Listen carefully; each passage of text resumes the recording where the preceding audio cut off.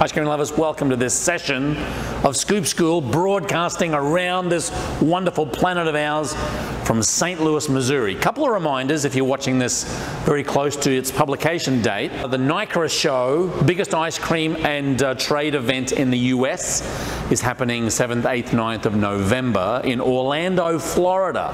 Conecon 2021. Go and check it out. I'm telling you, it's one of the biggest ice cream events on the US calendar. If you're even interested in getting into the ice cream business, if you're in the ice cream business, really do need to go. Conecon2021.com. Madeline, let's put the link down below. Okay, let's put another link down below. Or is that more? Yeah, that's what it is. Purdy Products. Purdy Products, Paul Hussmuller and the crew up there, family-owned business. They make cleaners and sanitizers for your machine. If you're in the business, you've more than likely seen the little white and green packets. What does it do, Steve? Well, it's a cleaner, it's a sanitizer, it's a cleaner and a sanitizer. Okay, well, where can I find out more information? Well, I mean, the link's down below, like we said earlier. Anyway, bit of shenanigans there. We do want to thank them for our episode sponsorship. Great product. We clean and sanitize all of our equipment down here with Green Label Sterashine. Okay, let's talk a little bit about brushes while we're talking about cleaning. Shing! We love the shing here. Respect the shing. This is a barrel brush. We've actually done a video years ago now about barrel brushes. Why don't we link that down below as well, Madeline? A lot of linking down below. That'll be down there as well. These are an example of brushes that the manufacturers actually send to you when you're buying equipment. Now, if you bought a used piece of equipment and it didn't have the brushes with it, you really should get either the brushes from the manufacturer or buy a replacement brush that actually gets into all those crevices. Let me show you what I mean. This is the front plate of an Electro-Freeze 2-barrel twin twist soft serve machine. And so you've got a lot of these crevices here.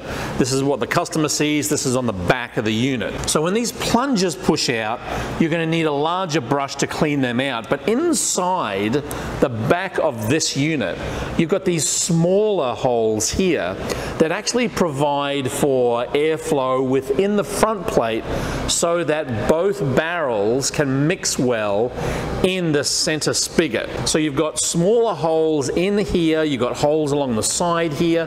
They all need to be brushed out at the end of the day or when you're cleaning the machine. Same way when you're taking these O-rings off, you need to make sure that they all come off and give this a good scrub down. This is where a lot of bacteria lies, within these crevices inside the front of your machine. Now, you could be a soft serve machine, it could be a custom machine, it even could be a batch freezer. But if you've been given brushes, you really do need to use them. Now, we keep these on just small hooks near the sink, so they're always there ready to go. When we're cleaning the front and parts of the machine that need brushing, we just take them straight off the wall, get them in here, nice into those crevices, make sure it comes out the other side, and you've got a nice, clean and healthy machine. Don't leave just plunging this front plate into your wash, rinse and sanitizer sink and hopefully that milk fat, butter fat solids will come off there. They generally don't. Got to use these brushes. It's really, really important because all you need to do is have your state ag department or a health department or even a customer take a portion of your ice cream and take it to be tested down at the local laboratory. It's happened before. And if that happens and your bacteria count is too high, you could risk being shut down, all because you didn't actually brush through the crevices on this or whatever model machine you have. Can't stress that enough. Use the brushes. If you don't have them, get some, and always look at the manufacturer's instructions, the manual, the website, to make sure you're cleaning this as best as it can be. Again, simple principle, but maybe a couple of you out there are thinking, we don't use the brushes like we should. Thank you again to our episode sponsor, Sterashine. And if you have a question, conundrum, problem about the ice cream industry, we'd like you to leave a little bit of a comment down here. If you liked the video, leave a little comment down here, click like, hit subscribe, and while you're clicking and whacking all around the screen, this is the subscribe button here. This is a pretty good video I think you should watch, and this takes you straight to scoopschool.com. Keep on scooping, see you in the next video.